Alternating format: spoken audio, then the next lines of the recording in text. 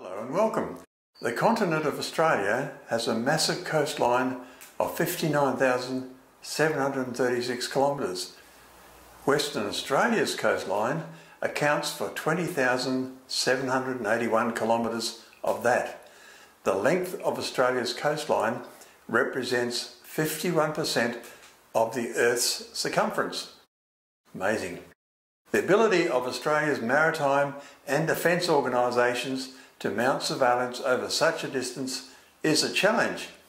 No wonder that Australia is a world leader in high-frequency sky-wave over-the-horizon radar technology. This technology had its beginnings in early research into the ionosphere conducted at Weapons Research Establishment from the 1950s. Subsequently, the Jindalee high-frequency over-the-horizon radar became a core research project from 1970. Unlike traditional radars that were limited by the line of sight, the Jindalee high-frequency radar used the ionosphere above the Earth's surface. A high-frequency radio signal was beamed skywards from a transmitter and refracted down from the ionosphere to illuminate a target. The echo from the target travelled by a similar path back to a separate receiver site. Received data was processed into real-time tracking information. In 1971, John Strath advocated strongly and successfully for funding for a scaled-up prototype. The story goes back to 1969 when I prepared a series of information papers for the Chief Defence Scientist dealing with the problem of air defence of Northern Australia. An attempt had previously been made to mount such experiments, and unfortunately these were unsuccessful, and we had to demonstrate that there were good reasons why we should succeed where others had failed.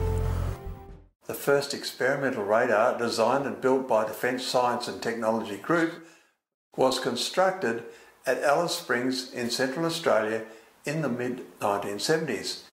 Jindalee A was modestly powered and had a narrow field of detection, a staring beam with a simple whip antenna array only 1/4 of the length of the current Alice Springs Jindalee radar.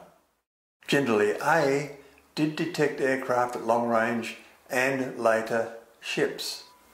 Its radar waveform generator was one of the few pieces of Australian-developed original equipment retained in later Jindalee stages. In the early 1980s, Jindalee B, costing some $30 million, was developed. It was higher powered, covered at least 60 degrees, had radar track white scan capability and an advanced automatic frequency allocation system. In 1986, approval was given for the design and development of the over-the-horizon radar network. A network of these installations would be constructed covering the approaches of Northern Australia. That same year, the operational radar Jindalee C was handed over to the Royal Australian Air Force. The rugged demands of operational life had been allowed for by re-engineering by BAE Systems, formerly known as AWA. In 1991, the Commonwealth awarded Telstra a prime contract worth $860 million to design and construct the Jindalee operational radar network. Telstra awarded major subcontracts to GEC Marconi and Telstar Systems, a joint venture between Telstra and Lockheed Martin Corporation. Phases 3 and 4 of the fully fledged defence network were operationally released to the RAAF and formally accepted in 2003. By this time, the new capability consisted of 2 radars, Radar 1 located in Queensland and Radar 2 located in Western Australia.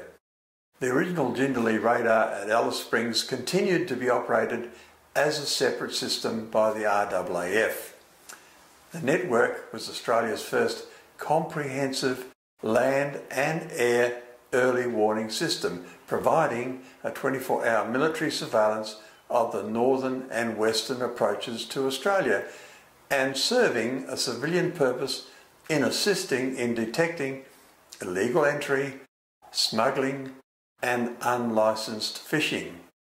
Illegal entry by non-citizens who arrive without visas to enter, smuggling of contraband and illegal fishing in Australian waters are ongoing off our northern coastline. Thank you for watching. If you have a comment, please add one below. Like and subscribe to promote content.